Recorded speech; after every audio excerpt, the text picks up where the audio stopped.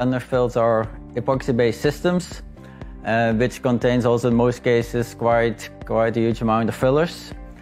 And they are also designed to flow under a gap. So the components, they typically have a gap of 100 to 400 microns. So the underfill materials need to flow under the gap to protect the solder balls. That's the main purpose of underfill, that they protect solder balls and to prevent that they will have cracks. The main challenge, of course, is if you have a huge amount of fillers, we need to prevent that they will settle down during the storage conditions.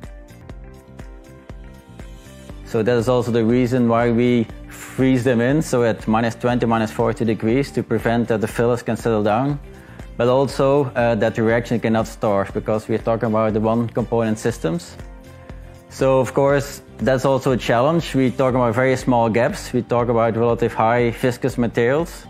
So what is often needed, or what is always needed, that we heat up the board with PCBs so that we get the material to a nice viscosity, a very low viscosity, so that it can flow immediately under the component once it touches the board.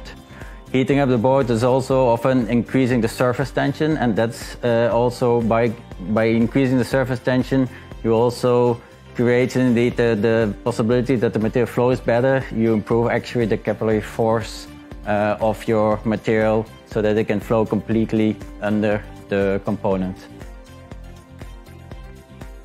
The main purpose, value proposition of underfill is improving the reliability of the solder joints.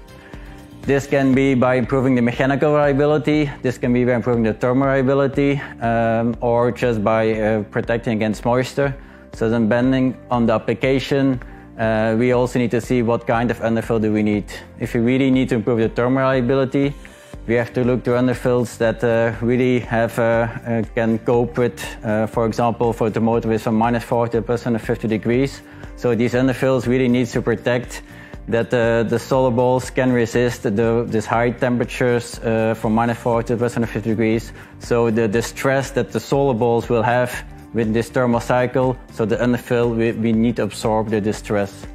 When we talk about mechanical stress, for example in smartphones, then we have more a dropping effect. So when the smartphone drops, the solder balls cannot crack. So there we need to have more flexible underfills, so that again, that the stress will be absorbed by the underfill and that the solder balls will not crack. We have also a huge portfolio. We have a different portfolio for underfills for, like I said, more automotive and aerospace applications. They normally need very high reliable underfills. And we have a portfolio, it's more reworkable underfills, like for smartphones, telecom. There we don't really need this high thermal reliability. There we need more, like I said, preventing that it breaks when it drops.